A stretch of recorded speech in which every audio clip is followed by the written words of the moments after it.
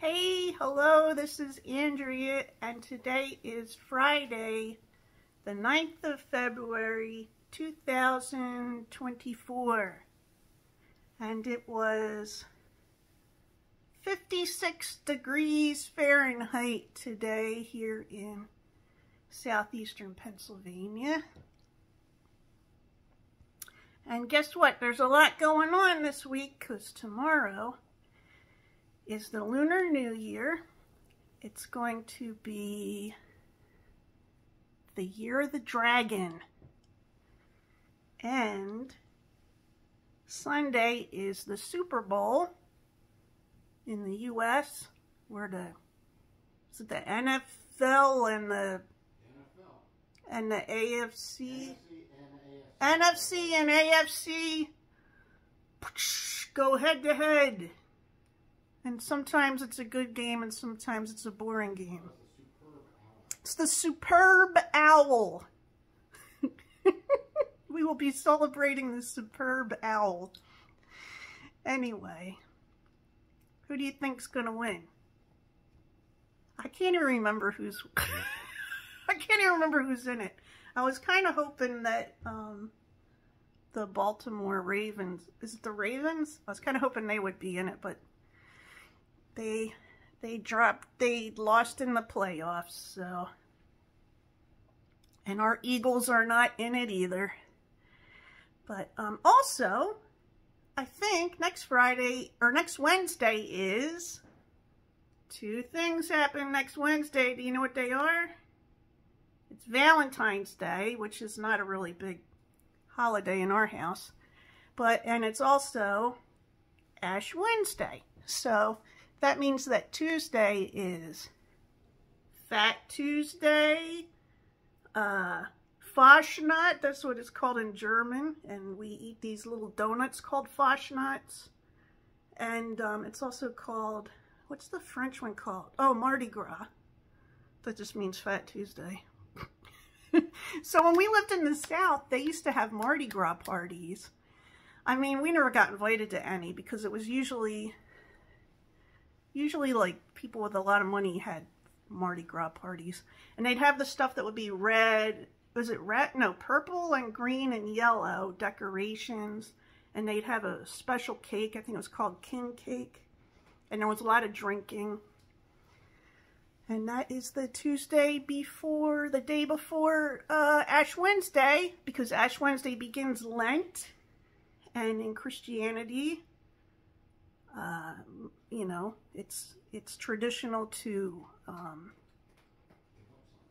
give up something. It's like fasting. So, in the very, very old days, it would be to give up meat and desserts. But on Fridays, you could eat. On Fridays, you ate. Well, you ate fish on Fridays. Well, they still want you to eat fish on Friday. I don't know. We've traveled to states that are that have a high Catholic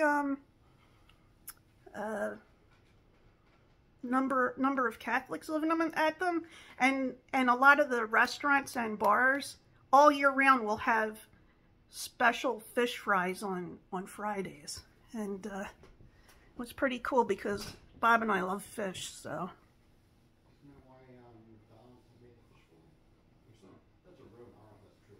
I don't know. Bob's asking is that why McDonald's made the fillet of fish? Maybe.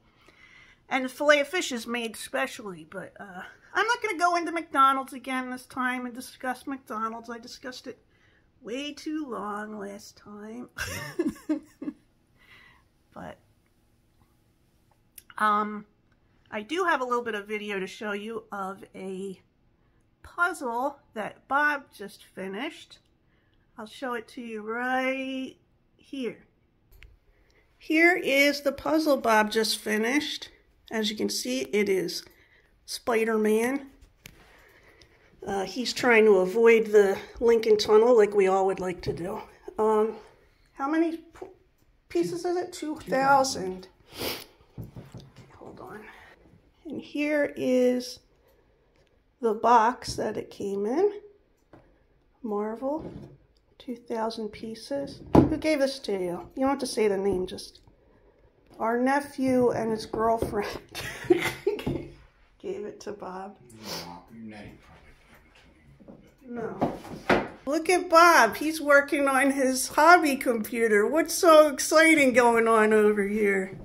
Whoa! Are you winning? Not this one. Well, maybe. I don't know. What do you think of that? So he sealed both sides of it with Mod Podge, and because he wants to keep that one and hang it up. So we're gonna look at poster frames, and it's an unusual size, so we're probably gonna have to get a bigger frame than what it usually takes, and I guess figure out how to mount it in that. And yeah, so that's a 2,000 piece puzzle. And I don't think I did any work on it, did I? I think you put one piece in. I put one piece in. There you go. It has my magic touch of putting one puzzle piece in there. So,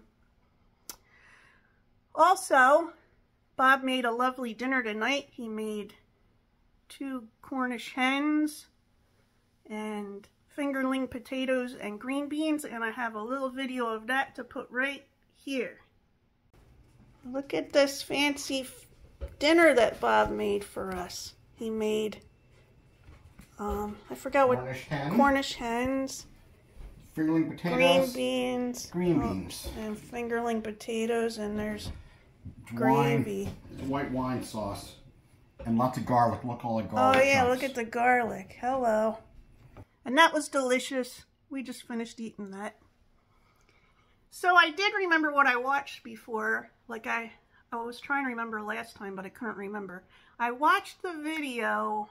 It's like a short movie that I think they're going to try and make a big movie out of, and it's the one that, it's called The Court Jester, and it's Pauly Shore starring as, so Pauly Shore plays as Richard Simmons, who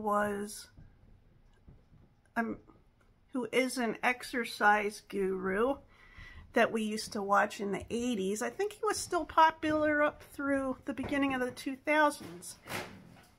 And my sister and I even used to watch his videos. Like, we had one of the videotapes. He'd have Sweatin' to the Oldies, and he'd have these oldies songs, and he'd do these kind of dancing exercises, right? And he's very positive, you know, positive personality, and talks to you about accepting yourself the way you are and stuff like that. And we really liked watching him, and it's kind of weird when I look back on it, because I didn't really need to do exercise videos, because I was in different sports, and I ran cross country, and I ran every day. I ran 5 miles a day. But in high school, people still called me fat. I think because I have a big butt. I've always had a big butt. But I look back at those pictures, and I wasn't fat.